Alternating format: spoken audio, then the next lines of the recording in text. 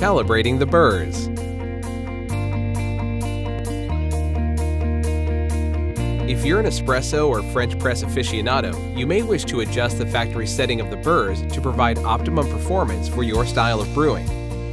First, empty the bean hopper and allow the burr grinder to run for a few seconds to clear the hopper completely by flipping the power switch up.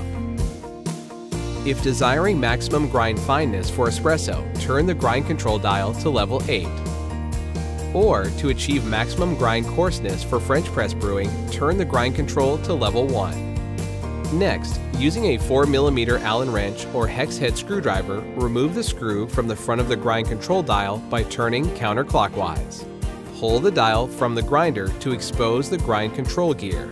For maximum grind fineness, flip the power switch up to turn on the grinder and turn the grind control gear clockwise one click at a time until you hear a grating or rubbing sound. Once the gears are touching, turn the grind control gear one click counterclockwise. Or, for maximum grind coarseness, you don't need to turn the burr grinder on while adjusting the burrs. Turn the grind control gear counterclockwise instead for maximum grind coarseness one click at a time until the gear offers a little resistance and the clicking sound diminishes. Flip the power switch off and reattach the grind control dial. Be sure the dial points to 8 if you adjust it for fineness, or 1 for coarseness.